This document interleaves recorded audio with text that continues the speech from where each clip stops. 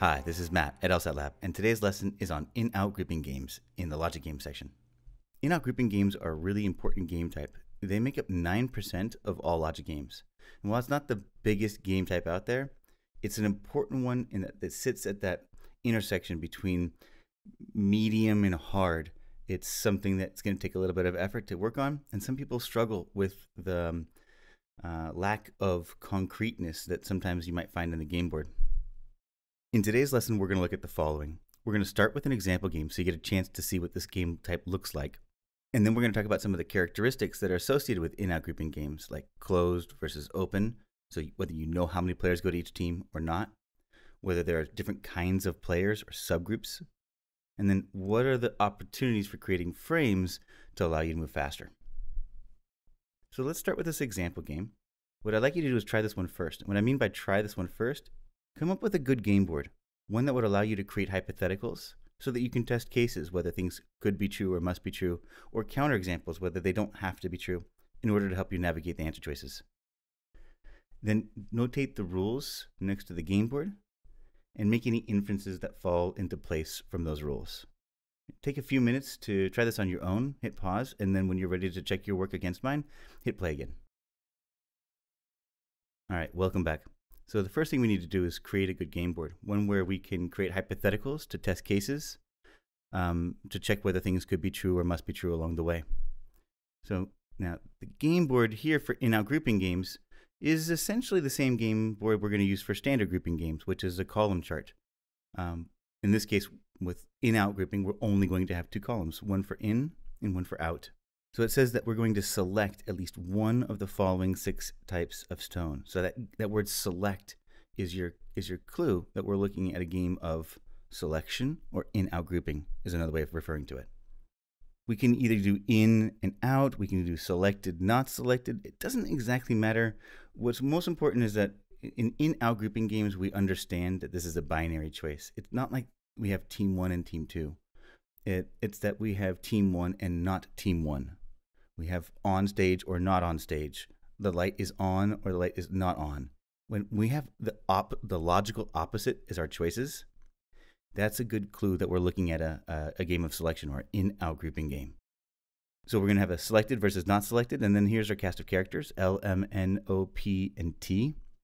We write them down next to the game board, and that's it for a good game board. We just need to have a place to put our players to create hypotheticals. It's relatively straightforward for in-out grouping. The next step is to notate the rules. And with in-out grouping games, we're looking at a lot of if-then rules. So we should expect to work with if-then rules when we're working on in-out grouping games. If we're not comfortable with if-then rules, maybe we want to consider whether we do the in-out grouping game first or later. Right? We might need a little extra time as we struggle with the rules. So to notate the rules, we're just going to use the language cues that create if-then rules in order to organize them into if-then relationships. In the first rule, the word unless is the organizing word. It introduces a necessary condition. It also implies the negation of the sufficient condition. So it's a little bit trickier of a rule. This is probably the most complicated rule that we have to deal with here. But in terms of putting it into notation, essentially, we're going to put N on the right side of the arrow, and we're going to negate M and O are selected. Well, what's the opposite of them both being selected? Well, if either one of them is not selected, then it's not the case that they're both selected. So if either M is not selected or O is not selected, then N is not selected, according to the first rule. The second rule, T is selected only if O is not selected. Only if is the language cue that tells us what introduces our, in this case, necessary condition. Right? Only if introduces a necessary condition, the term that goes on the right side of the arrow. Right? So we know that O is not selected, goes on the right, and T is selected, goes on the left for rule number 2. Rule number 3 is the same, just with L and P. So if L is selected, then P is not selected, and only if is organizing that relationship. And then finally, in the last rule, if is organizing the if-then relationship. If is introducing our sufficient condition, which tells us to put N on the left side of the arrow and L on the right side of the arrow. So that's it for the rules. Next step, make inferences. On in-out grouping games, inferences generally consist of connecting the if-then relationships. So just like in a tree ordering game, where we take the relative relationships and put them together and to build a tree, in an in-out grouping game, we want to, as much as possible, connect the rules together using the common terms across the different rules. So you might just take the first rule and just put it down somewhere. Like if M is not selected or O is not selected, then N is selected. When we're trying to represent this in kind of a bigger visual map, we're going to go ahead and create spaces for M and O independently. If either M is not selected or O is not selected, then N is. We'll have spots for M and O separately. If we look at the next rule, T to O, it does connect on the front end of the first rule. So we can go ahead and just tack that on to the front of the first rule. If we look at the next rule, L and P, there's no common term between either L or P and anything that's already connected together. So let's pass over the third rule for just a second. Look at the fourth rule. There, N is the common term. And so if N implies that L is selected, then we can add that to the tree. And now that makes the third rule a little bit easier, if L, then not P. And so we can connect all the rules together to lead to this one kind of masterful system. You can take the contrapositive if you want, right? So you can say that if P is selected, then L is not selected. And if L is not selected, then N is not selected. And if N is not selected, then M is and O is. And if O is selected, then T is not. You can write that out as a contrapositive if you like. Or you can keep it as it is here. You don't even need to connect all the rules together. Some people like to leave the rules separate. But if you can connect the rules together, I think you'll find that it's easier to make the implicit inferences or see the implicit connections across the rules. So now that we've connected the rules together, let's take a look at the questions. So we'll let you try these questions one at a time.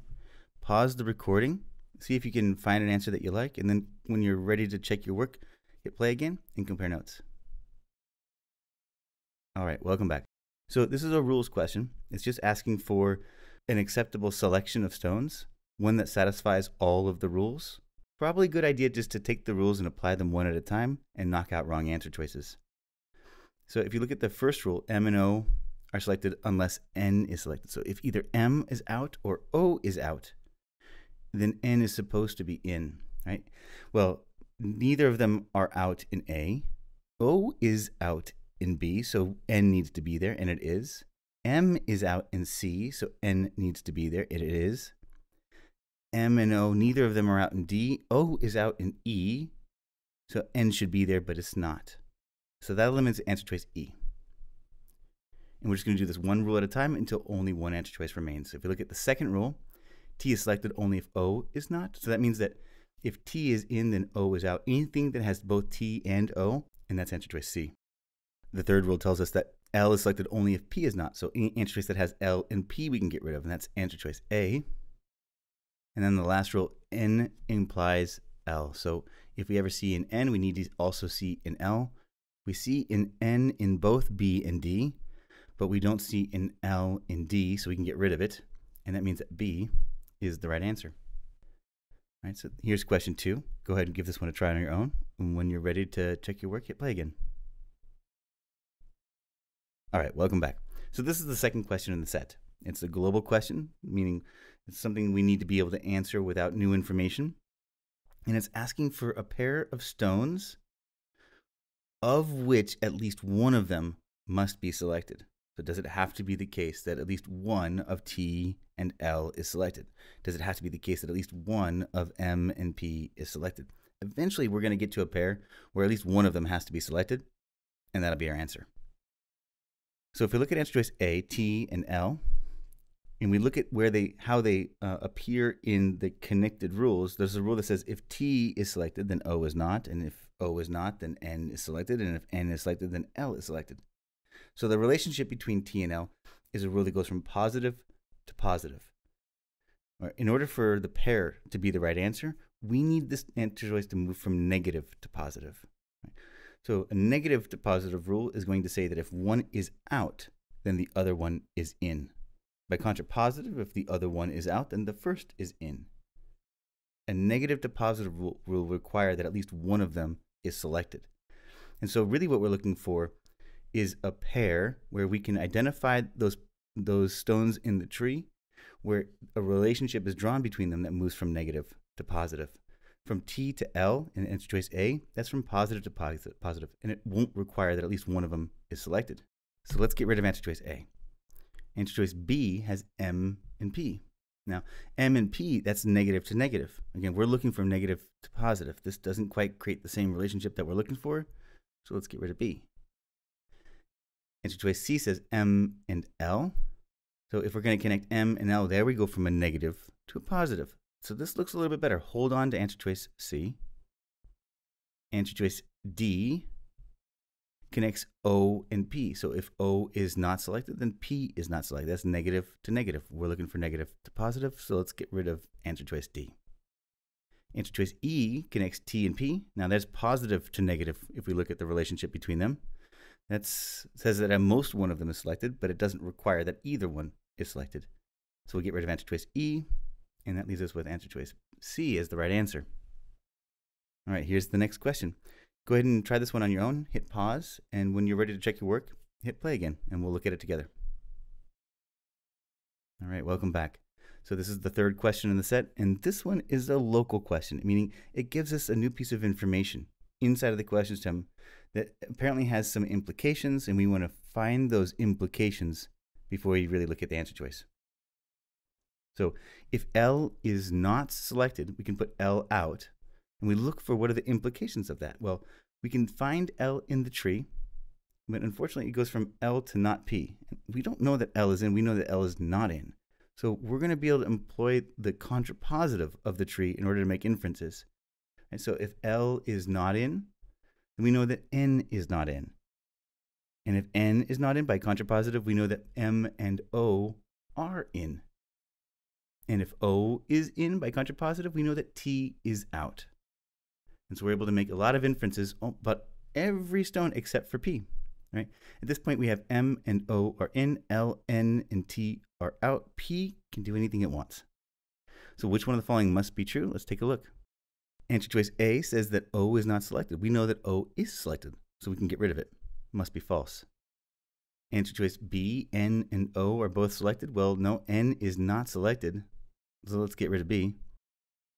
C says M and T are both selected. Well, M is selected, but T is not selected, so let's get rid of C. At most 3 stones are selected. I think this might be our answer because we've got M and O in and the possibility of one more with P. But because L, N, and T are all out, it's going to be impossible to have more than 3. So I think D is going to be our answer. Let's hold on to it and double check E. E says that at least 3 stones are selected. Well, no, we've got 2. We don't really know that we're going to have P. We could have P, but we don't have to have P. And so we have at least 2 stones are selected. We could have a third. We have at most 3. So answer choice D is the right answer. Here's the next question. Give this one a try on your own. Hit pause, and when you're ready to check your work, hit play again. All right, welcome back. So now this is another local question. And this one's telling us that if M is not selected, it wants to know what cannot be true. So if it could be true, we'd get rid of it, right? But that means that there's going to be some implications of M not being selected. We want to follow all of those implications as far as it goes, and then use that information in order to eliminate answer choices. So if M is not selected, what do we know? Well, if we look at the tree, if M is not selected, we can just follow this one forwards. We know that N is selected, which means that P is not selected. What don't we know about yet? T and O. Right? So which one of the following cannot be true? Anything about T and O could be true, except for, well, the relationship between T and O is a positive to negative one. That means that we can't have both of them in. We could have one in, the other one in, or them both out. Right. So which one of the following cannot be true? It could be true that T is selected. We can get rid of answer choice A. And it could be true that O is selected. We can get rid of answer choice B. C says that neither T nor O are selected. Well, could they both be out? Sure, they could both be out. They can't both be in, but they could both be out. So that's possible still. Get rid of C. Answer choice D, neither P nor O. Well, that's possible. If O, I mean, we can do anything. We already know that P is out, and we can do pretty much anything we want with O. So yeah, it's possible that neither P nor O are selected. Get rid of D. If we look at answer choice E, both T and P are selected. Well, T and P can't both be selected because the relationship between them is a positive to negative one, right? That's actually true under all circumstances. It cannot be the case that T and P are both selected regardless of what happens with M. So E does have to be true, and that's our answer. All right, here's the last question for this game.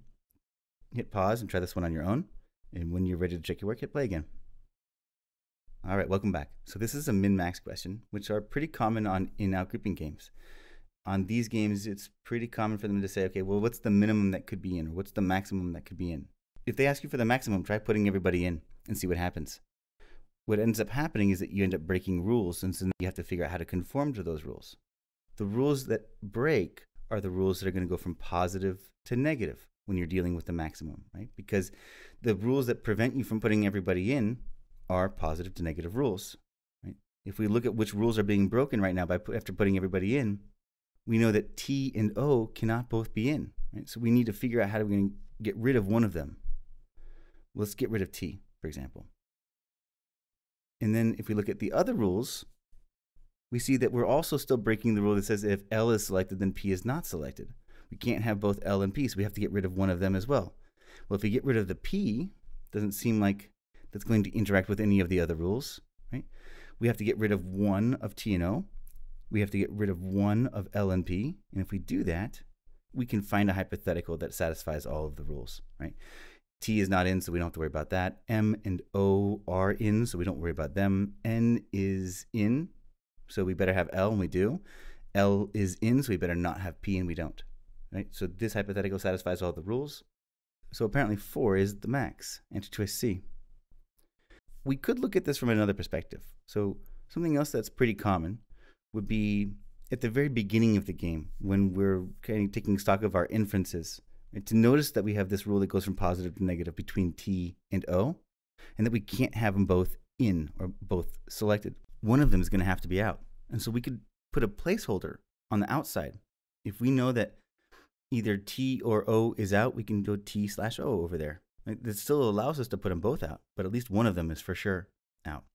We'll do the same thing with L and P.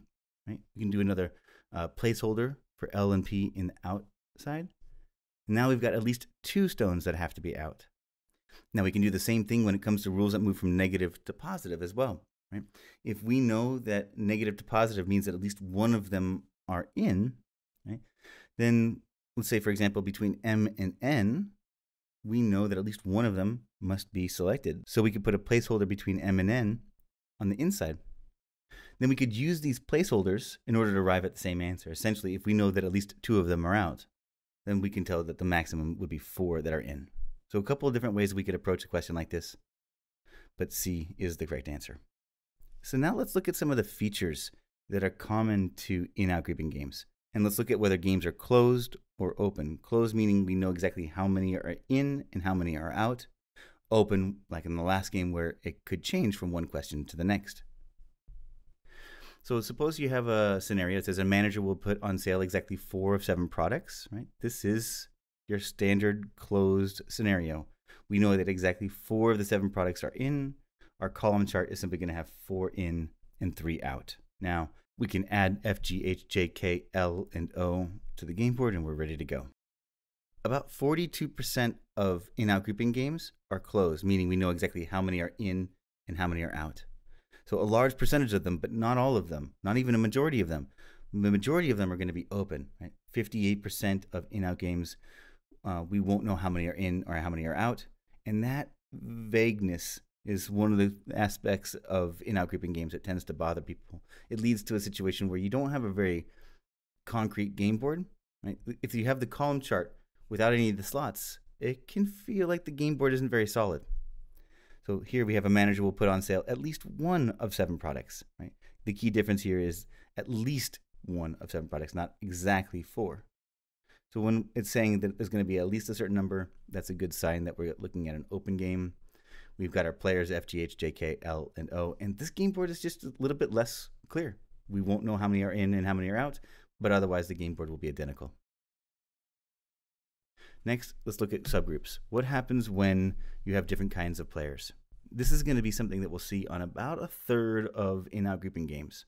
So something that shows up fairly regularly, often in connection with the game being closed, right? It's really common for us to see open games where there aren't subgroups and closed games where there are subgroups.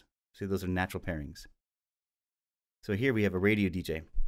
We'll select exactly 4 songs to play during her show. Exactly 2 will be pop songs, F, G, H, and J, and exactly 2 will be country songs, K, L, and M. So we're going to choose 2 of each of these different kinds of songs. Right? We have pop songs and country songs.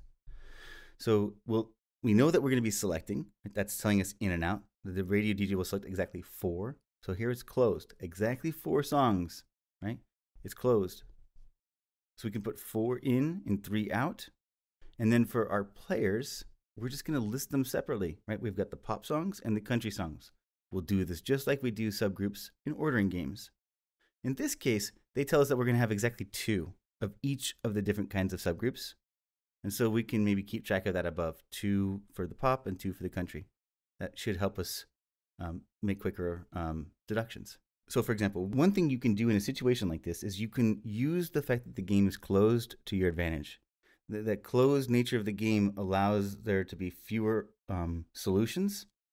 And because there are fewer solutions, we should get more control. We might be able to even do some upfront work. So for example, here, if we're going to have 2 country songs and there are only 3 country songs to choose from, there's a limited number of ways in which we can make that happen. Right? There's actually 3 ways in which you can grab 2 from 3. Right? We can either grab K and L, K and M, or L and M. Right? And so that might be a way in which we can use the fact that this has got subgroups to our advantage to create some frames and maybe get a head start on the game. I would assume that with the other rules, we might be even able to fill in some of the other positions in the game board. So that brings the discussion to the last topic in this lesson, which is about frames. And frames is something that gives you an opportunity to move more quickly through the questions because you do some work up front once, and then you leverage that work as you're answering all the questions. And so it allows you to move more quickly because you're essentially not repeating your work. So what are the triggers for creating frames on in-out grouping games? Well, all but one scenarios definitely count. So what we just saw was an all but one scenario where we were asked to choose 2 out of the 3 of the country songs. So 2 of 3 is all but 1. This would also work for 3 out of 4 as well. So here, if you're choosing 2 out of 3, remember KL, KM, LM, right? We might get a rule. We might even get a rule that says if K is selected, then M is selected. If you have 2 of the players connected in an if-then rule within one of the subgroups, that often allows you to make a further inference.